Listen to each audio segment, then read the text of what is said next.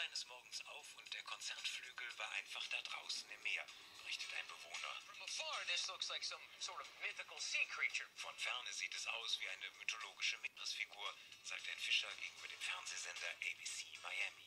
Wer das Piano so geschickt auf die Sandbank manövriert hat, dass es selbst bei Flut nicht überspült wird und jederzeit wo zu sehen ist, das blieb allen bisher ein Rätsel. The mystery piano is making a lot of noise. Das verstummte Piano machte viel Lärm. Es entstand ein regelrechter Medienwirbel um den mysteriösen Klangkörper. Es handele sich um die Requisite eines Kunstfilms namens Jesus von Malibu, behaupteten 2 Filmemacher, bis sich jetzt die altehrwürdige New York Times in die nationale Debatte einschaltete. Solve this enigma. Rätsel gelöst, heißt es auf der New York Times Titelseite.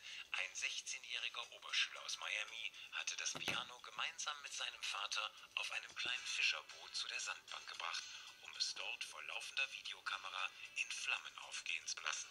Mit dem ungewöhnlichen